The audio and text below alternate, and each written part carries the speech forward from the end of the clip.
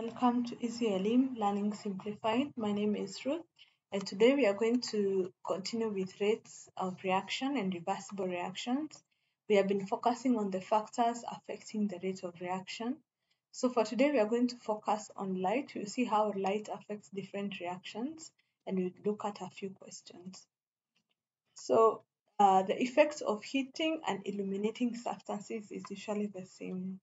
So in both cases, the constituent particles absorb radiant energy, leading to an increase in the number of particles with activation energy, which leads to increased rate of reaction. So there's an energy that is absorbed from the light that is illuminated on the reactant. So light energizes these particles involved in a reaction, which increases the effective collisions per unit time, so increasing the rate of reaction. So remember, we said these collisions needs to be successful or effective. Otherwise, the reaction is not going to produce the product we want.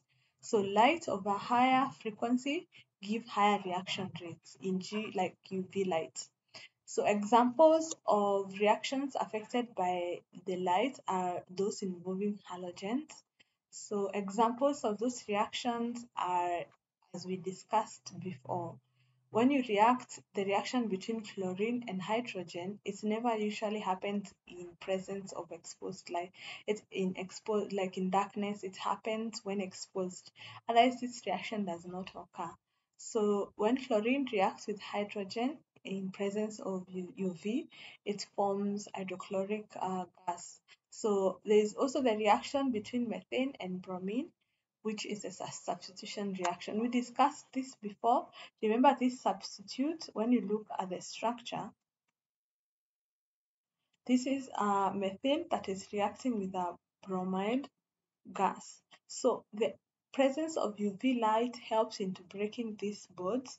When it breaks the bond of hydrogen, then it's the bromine also, this is broken, it's able to substitute. So we end up having a bromomethane, and then hydrogen bromide is given off, as you can see from the product. So it tells you that the ultraviolet rays that are given off, they give energy. This energy helps the particles to react. And in this case, we know some bonds needs to be broken and new ones needs to be formed. So that energy helps in breaking those bonds that needs to be broken, and then new bonds are formed as a result of the interaction of the particles. So when you look at the decomposition of silver bromide, so we add 20 centimeters cubed of potassium bromide in a glass beaker, and then we add 5 centimeters cubed of silver nitrate in the solution is added to where the potassium bromide is. So the resulting pale yellow precipitate is divided into three portions in three separate test tubes. So the one of the test tube is immediately placed in a dark cardboard, the second one on the bench, and the third one is put directly next in the source of light, in G sunlight. So you'll notice there's a formation of a yellow precipitate of silver bromide when silver nitrate reacts with potassium bromide. It's like a double decomposition reaction, formation of silver bromide and potassium nitrate, and the silver bromide that is formed is yellow in color. It's a precipitate. So the test tube in the light, the precipitate changes its color from pale yellow to gray, and then the one on the bench, it changes its color from pale yellow to a slight gray, but the one that is in the dark, it doesn't change the color of the precipitate at all. So you know this is a double decomposition. So the pale yellow solid that is formed is because of the production of silver bromine. So the reason why this happens is because light decomposes silver bromide to form silver and bromine gas. So you see silver bromide decomposes in presence of light. So when there is no observable change in the light, it means we didn't have enough energy to break those bonds between silver and bromide ions. So the degree of decomposition change depends on the light intensity falling on the test tubes. So the rate of decomposition of bromide will increase in light intensity. So light affects the rate of some chemical reaction by energizing the particles involved in a reaction, and it increases the chances for effective collisions per unit time, thus increasing the rate of reaction. So other applications of effects of light on rate of reaction, we have processing of white and photographic films. It's usually done in dark places. That's why they have those dark rooms, because you don't want the decomposition of silver bromide that is used to coat photographic plates. So other examples of reaction is also in the reaction of chlorine with hydrogen, as we said, the reaction of alkanes with halogens. We also have the reaction of carbon dioxide and water in presence of light. That is photosynthesis, the production of sugar. It also depends on light, as we learn in biology.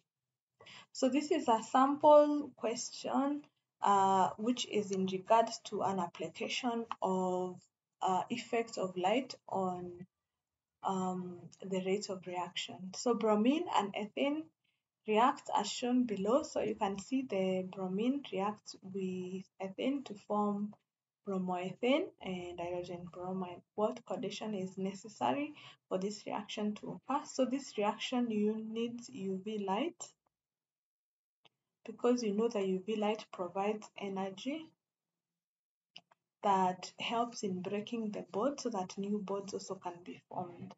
Identify bonds that which are broken and those that are formed. So those that are broken, we have, when you open this structure,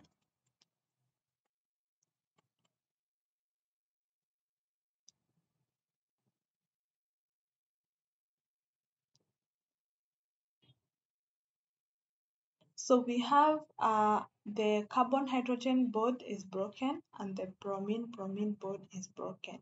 So we have this bond here and this bond here. And then the bonds that are formed are the carbon bromide bond that is formed, and the hydrogen bromide bond is also formed. This is formed from it's like the hydrogen has been substituted by the bromine. So this is the new bonds that are formed. So name and the structure of the compound formed when methane reacts with excess chlorine in presence of UV. So we have methane, which is CH4, reacts with chlorine gas, and it is excess to form, if it's excess, it means all the hydrogens have been replaced to form tetrachloroethane plus hydrogen chloride. So this is like the last product. So if you look at the structure, initially we had this. So, and chlorine. So the first chlorine replaced to form one chloroethane, methane plus hydrogen chloride. Then it further reacts with more chlorine to form, so the second one is also replaced to form more hydrogen chloride, which is further also replaced to form a trichloro methane, which finally forms tetrachloromethane, now with chlorine. All of them are replaced. So it happens simultaneously, but what helps us to know that this is going to be the final product is from the word excess. So if you want to know more about this reaction, it's the substitution reaction of alkanes. You can go back to organic chemistry and check that out. It's under alkanes.